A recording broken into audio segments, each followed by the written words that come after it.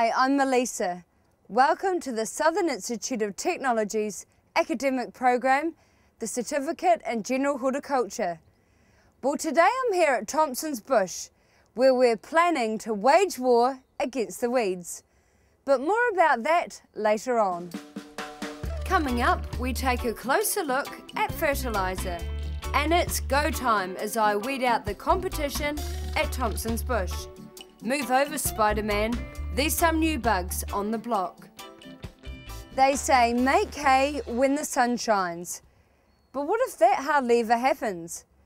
Is there more to these giant parcels than meets the eye?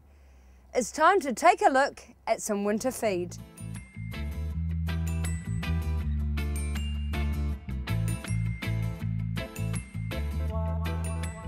Brian, what's the difference between baleage and silage? Well, baleage is wrapped in a bale like that, and it's not really chopped up at all. Silage is harvested and stacked in bigger heaps, and it's chopped up into smaller, like it's sort of 20 mil, and then compacted. Baleage is wrapped as it is off the paddock without being chopped. Right. So what sort of paddock does it come from? Well, anywhere. Just an ordinary grass paddock, basically, unless you're making cereal. It'll come off a crop paddock. Right. And how do you manage to roll it up like this? Balers, yeah, conventional, roller balers, belt balers or whatever. Yeah. Right. Yeah. And sometimes in paddocks you see lots together with sort of tyres on top. That's the stuff.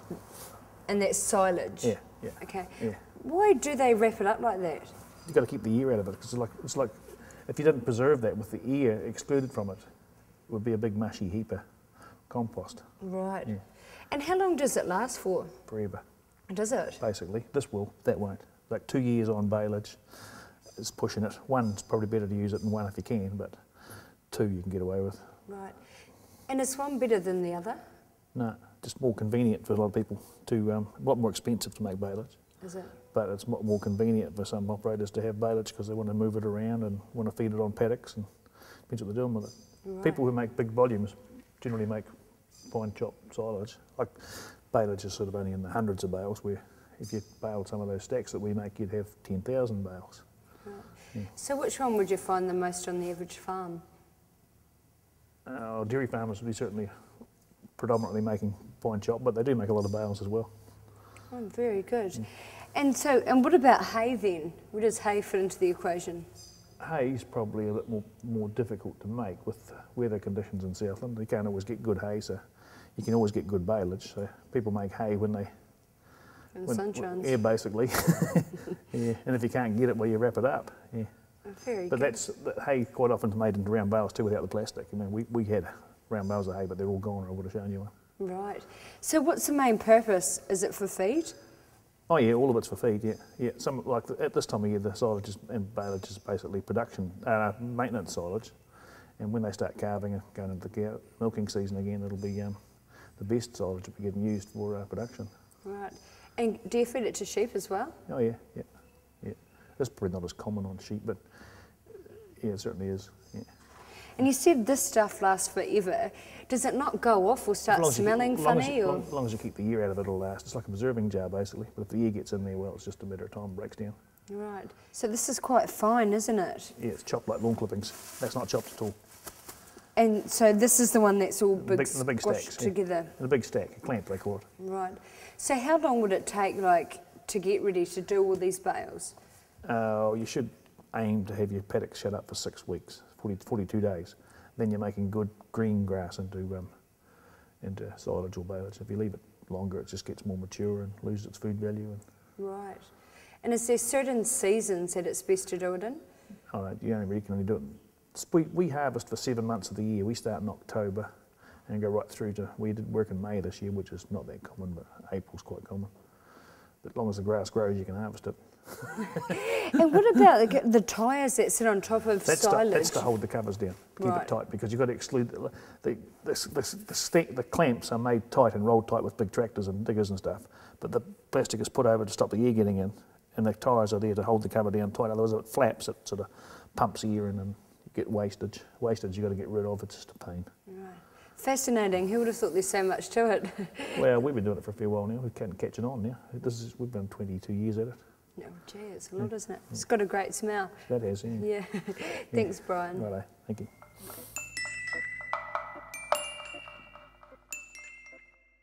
Hi, I'm Greg from Dyax, and I'm here to tell you about how to clean up your garden afterwards. So after you've finished harvesting all your crop for the season, the next step to do is to make sure you've cleaned everything properly. It's very important to clean all your gear, sharpen your tools, get all ready for next season. One of the main problems we have down here with our heavy soil in Southland is clubroot in veggie gardens. And clubroot in a veggie garden can be spread so easily by not cleaning your tools, or by using someone else's tools in your own garden.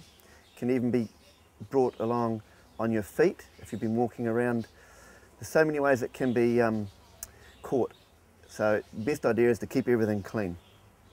Right, so once you've lifted all your vegetables and potatoes out of the garden, it's good to plant a green crop. Now the green crops for down here are lupin, oats and mustard. Quite simply, just clear the ground, sow them lightly and rake them in. Now by doing this, it's going to suppress weed growth through the winter, and also when it comes towards springtime, when they're about just under knee height, dig it all in and let it sit for a month or so before you want to use the soil. And that helps build up humus and adds nitrogen to your soil, which is beneficial for all your leaf crops. If you're not going to be sowing a green crop, like of the mustard or lupin, it's good to lay the ground with pea straw, and that will help build up the humus and add the nitrogen as well and suppress the weed growth. In your tunnel house or glass house you can do the same, or a good cleaning up with Basimid. It will sterilise the soil, and as far as the bugs and everything go in your tunnel house, you could even let off a bug bomb. So cleaning up is the main key.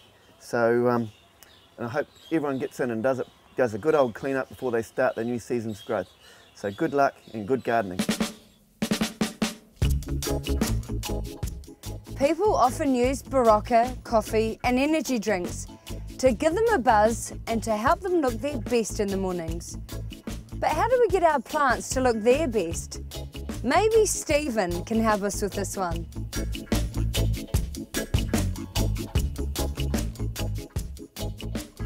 Some of the most common fertilisers used in agriculture in New Zealand would primarily be superphosphate, which is a phosphate source and a sulphur source.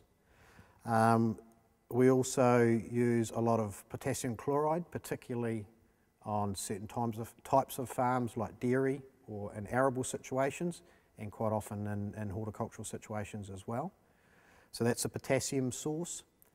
Nitrogen is quite a commonly used fertiliser, more as a growth promotant for growing pasture and growing crops than actually as a maintenance fertiliser for the soil. Superphosphate is actually manufactured. So what happens is we bring a phosphate source or a phosphate rock that comes from offshore into the country, and it is mixed with a sulphuric acid to make superphosphate. Potassium chloride is imported from overseas, as is a lot of nitrogen fertilisers that are brought into the country. A lot of our compound fertilisers like DAP, which is a phosphate nitrogen mix, or nitrophosca, which is a high analysis fertiliser, and it has nitrogen, phosphate, potassium and sulphur all mixed in one fertiliser. They're all brought in from overseas as well. Phosphate, potassium and sulphur tend to be applied in the summer and the early autumn. Potassium normally on dairy farms in November, December, January, and P or phosphate and sulphur potentially on dairy farms at the same time of the year, and sheep farms in January, February, March. Reason being winter, and especially in Southland, when we're cold, soil temperatures are low, soil moisture levels are quite high. We don't tend to grow a lot of pasture anyway, and we can get quite a few losses over that period of time due to the moisture and to the low soil temperatures. In a situation where people don't fertilise, and there's a number of reasons for that, be it monetary or just perhaps because they don't understand why they need to fertilise. There's some quite significant, there will be some quite significant reductions in yield, being pasture growth or whatever you're trying to grow. So it's quite important that the right amount of fertiliser is applied, the right type of fertiliser is applied. Now, to be able to work out what those products are, this is where we come in as field officers in regards to doing soil testing, doing herbage testing, and also at times, if it's in a pastoral situation, doing testing blood and testing livers of livestock will also give us an indicator of what is being uptaken by the stock from the soil and from the pasture. Deep down in the bush, we meet up with Richard Bowman, who's moving full steam ahead with the team from Weedbusters.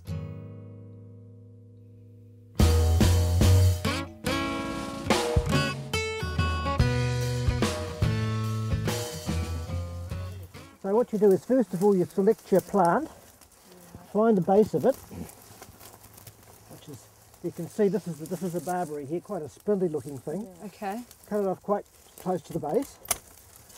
And we just remember where that... Basically you want to be straight on it. Straight on it, really. And that stops it growing back. It stops it growing back. And see that bright blue colour? Yeah. That's a dye that we use in it, so it's easier to see where you put it on. If it was clear, you wouldn't necessarily see it, but that nice bright blue colour. So what is this we're putting on them? It's called Vigilant. It's a special herbicide which is designed especially for this sort of work. It actually contains the active ingredient the same as you get in Tordon for gorse. Oh, Thickram. right. So the pieces that we're cutting out, do we actually have to remove them now? Well, it doesn't really matter. They'll, providing they don't get back on the ground again and they can't re-sprout off the ground. Sometimes they will layer off the ground. Yeah. You can just leave them in the bush. Alternatively, we can just drag them out into the clearing. Right. And then the city and the reserves people come and take them away. This looks like another Darwin's barberry here. You can see a healthy specimen.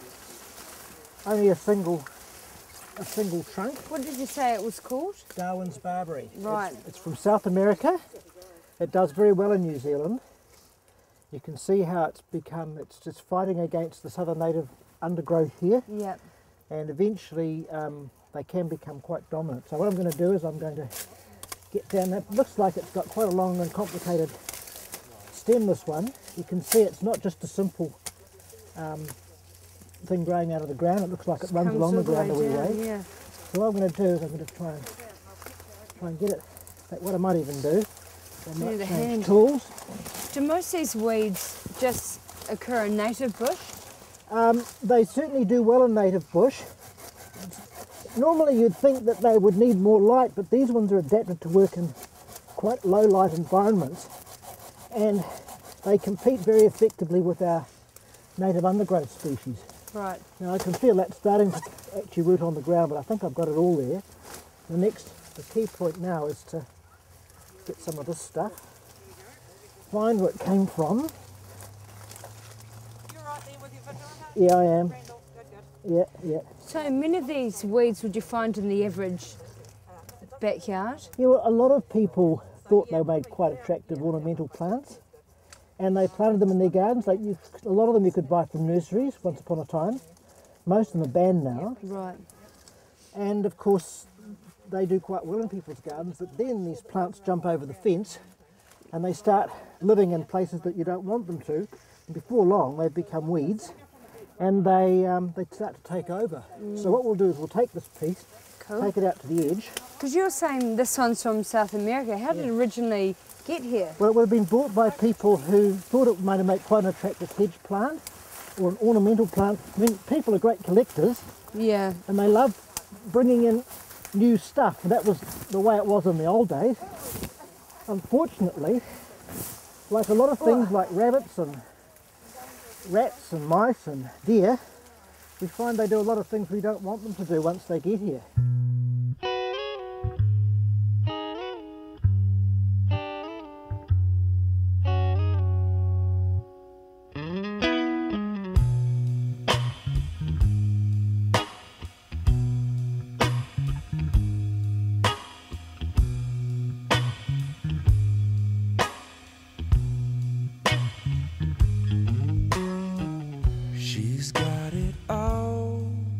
figured out. So the main purpose we've got to get rid of them is because they sort of strangle all the native trees. Yeah, they become dominant and they displace our own native vegetation. And you can see in some places, like holly for example, can just about take over a whole area after a while because it's more vigorous. It out-competes our native plants. And then we don't have native forest anymore. So this is a problem that's everywhere, not just necessarily Thompson's Bush. It's very common in many parts of New Zealand, particularly near cities, because people have lots of these plants in their gardens.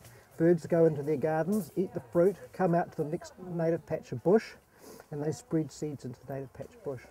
Hopefully the natives will pick up, they'll fill up the spaces that those weeds came out of, and it'll be harder for those weeds to get back into it again. One thing that really made it good for weeds was when we had the big snow and frost here in 1996. And what happened was it damaged a lot of the canopy, and a lot of the branches died and let a lot more light in, and that actually encouraged a lot of these weeds to grow because it gave them the extra light they needed to kickstart them. Now that the canopy is recovering, it means it's not such a good place for these plants. They don't do quite so well. So if we help the natives to recover and to compete against the weeds, then hopefully the natives will stay dominant, which is what we want.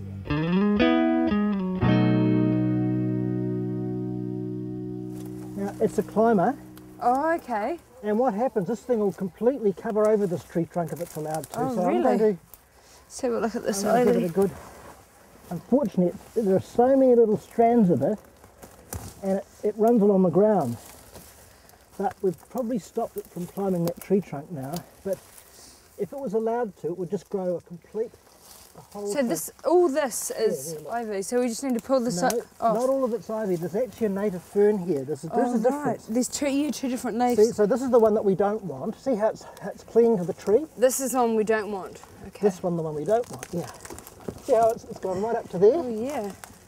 And now I'm pulling off. We won't disturb the native fern here. And I found some more barberry, so if I grab that. So these wee bits here, Yeah, pull them all off because what happens is they almost like grow roots into the trunk. They actually take their sustenance from the tree itself, and so you can actually pull the roots off and they can still survive on the tree trunk. This is really nasty stuff, ivy. Once it gets in there, it's very hard to deal with. I don't think we've got the answer for ivy, unfortunately, apart from a lot of really hard work pulling it out. And we're always going to leave some behind. And it's going to grow back again. is this ivy, these ones? Yeah, that's ivy too. Yeah, that's right. So that's ivy there. So we've slowed it down, but I don't think we've stopped it. See how I keep pulling it off the floor of the bush here? And I think this stuff we probably should carry out with us, because if we leave it lying on the floor of the bush, it could just find its way back into the soil. Okay. So there's the vigilant. So if I cut, you can paste. Yes. Now we've got two with one hit, so those two there need to be done. And we may as well drag those out. Fantastic. Got Well, I'll gloves. leave this with you, Richard. That's good, and that's ready to go out. Fantastic. Right. Thank you. It's been fun. Good one. Oh, thanks for your help. We need more people like that.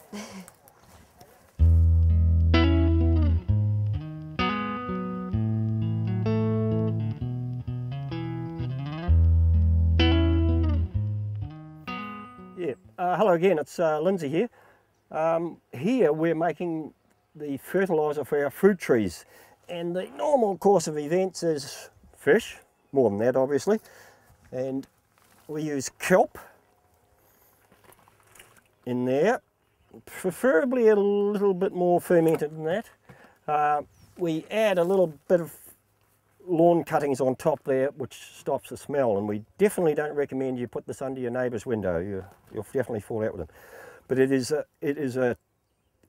and probably a bit of potassium sulfate for fruit trees. In some cases we've added magnesium sulfate. It will be the total diet for a fruit tree. We do use this out on the small crops as well. It's an excellent fertiliser.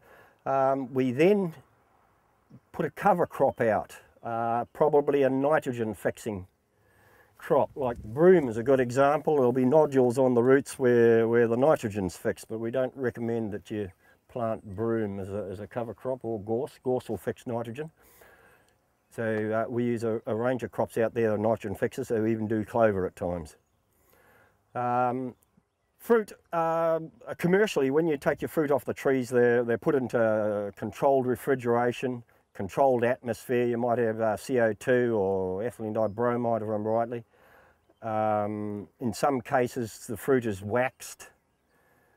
Sometimes you pick it early, which doesn't, like tomatoes, for an example. In Australia, we had 20,000 tomato plants, and they were gassed in shipping containers with ethylene dibromide to ripen up. That's post-harvest.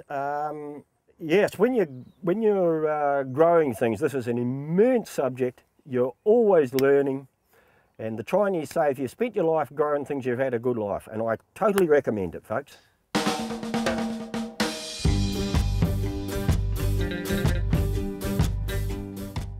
You've heard it said, it's the little things in life that matter. But when it comes to critters, are they friend or foe? It's time for us to go and bug Eric.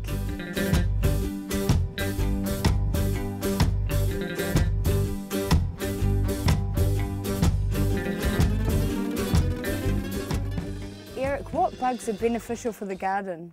Oh, many things are great, are fantastic for your garden. It's amazing what is hiding away at the bottom of your garden, or in the soil, or in the litter, in the dead material that's around the base of your plants. Those things are great, because if you want your soil to continue to be renewed and to continue to be great for your plants, and for the rain to sink in rather than sit on top, you need those insects and you need those worms. There's lots of things which are great. So how can we tell what are the good bugs and what are the bad bugs? It's a tough question, because there are so many and they do so many things, and they do it so secretly. You know, you get out in the morning and look at your garden and there's the holes in the leaves. What did that? You know, if they did it during the day, the birds would be straight in there and snip them up, you know. So birds would be great for getting rid of those things, except that they work at night sometimes, those things, or they camouflage, they look the same as the leaf. Very tough. Yeah, so what are the ones that put holes in the leaves? Well, actually, it's lots of things. I mean, there are insects that do it. Obviously, caterpillars of moths and caterpillars of butterflies. You know, the cabbage white butterfly is renowned as one of the bad guys, I guess. Oh, really? But you know, slugs do it too, and they're not even insects. They're a completely different kind of organism. The thing that kills, you know, the pest, if you know it's a slug, you need a certain kind of you know, poison that you'd use for that. It won't work on insects. They're different to insects. Right. But how do you get on with poisons if you spray and use fertilizer? Will it kill the good bugs as well?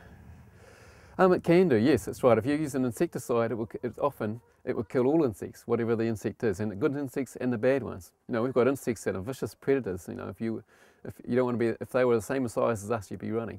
But those things, you know, they like ladybird larvae and ladybird adult beetles. And they're like lacewings, and they're like a range of predatory flies and beetles and so on. Yeah, there's lots of good things out there as well. So why are they so good for the garden? Yeah.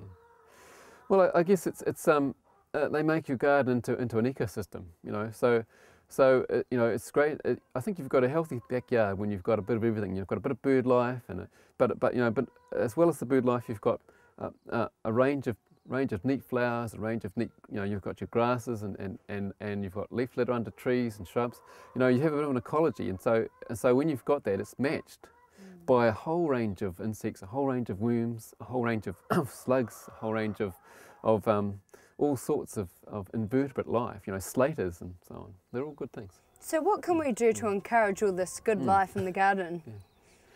Well, I guess it's like I was just describing. You know, have a range of plants and you know, and use your compost well, and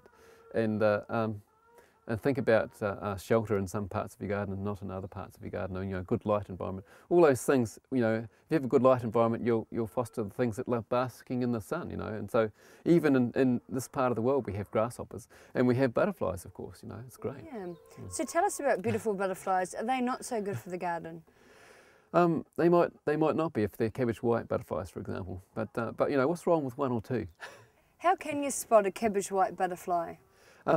I think one of the things about New Zealand is that we don't have a huge butterfly fauna like many other parts of the world. So if you see a white butterfly going past, it can only be that actually. Really? Yeah. We don't have many species. It's introduced to New Zealand. We have no native ones that look the same. Our native butterflies are fantastic as well, but they're different to that. Right. You've got some butterflies in here, haven't you? I have. Can you crack them open? Here we go. So I've got a few pests and a few neat things as well. There we go. Oh, cool. So, Maybe we'll hold it that way so the view can look better. So are these good butterflies? I don't know, if you like having tui and bellbird, if you think those things are great, then I think you would appreciate these as well. It's amazing, isn't it, the detail on the wings when you see them like that. And what about these fellas here? Who are they? These are fantastic natives as well. I mean, I guess I love them. They live in wetlands, they live in alpine herb fields and grasslands, but unfortunately they also live in paddocks and in your own backyard in the grasses. And so if you see grasses that are suddenly becoming very thin at this time of the year, it's probably the caterpillars of Piraina moth. Right. Yeah. These are the other guys that might be doing the same job as these chafer beetles. And the chafer beetle larvae, grass scrub can be doing the same thing. So grass scrub and Piraina moths, I guess a couple of the bad guys, and you start to really see it this time of the year. I've got a few other insects here too, some plant sucking bugs, I guess. Plants are attacked by all sorts of things, and so here's a range of the sort of things that can get stuck in and suck plants. Some of them, and they're all bad guys. I guess they're like aphids, larger versions of aphids. That's fascinating. Eric, you're a wealth of knowledge. Thank you very much. No problem.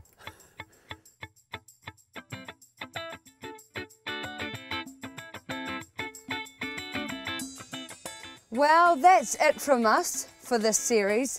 We have had a lot of fun. So before we go, let's take a look at some of the things we've learnt over the past few weeks. What are the main purposes of and usage of flax? It originally caught all for rope and twine, because that was, the whalers and sealers needed it in that day. And Captain Cook, of course, that's why he liked New Zealand too, and flew down and found it. And they needed it in those days because rope didn't last very long. So this big machine here, it's pulling the bulbs out, is it? Out of the ground? It's got, it's lifting them straight up, and it's got a series of belts so that it has shakers on it to sort of try and shake some of the soil off. Oh, come on, Paul. A bit of a neck to it. Look at that.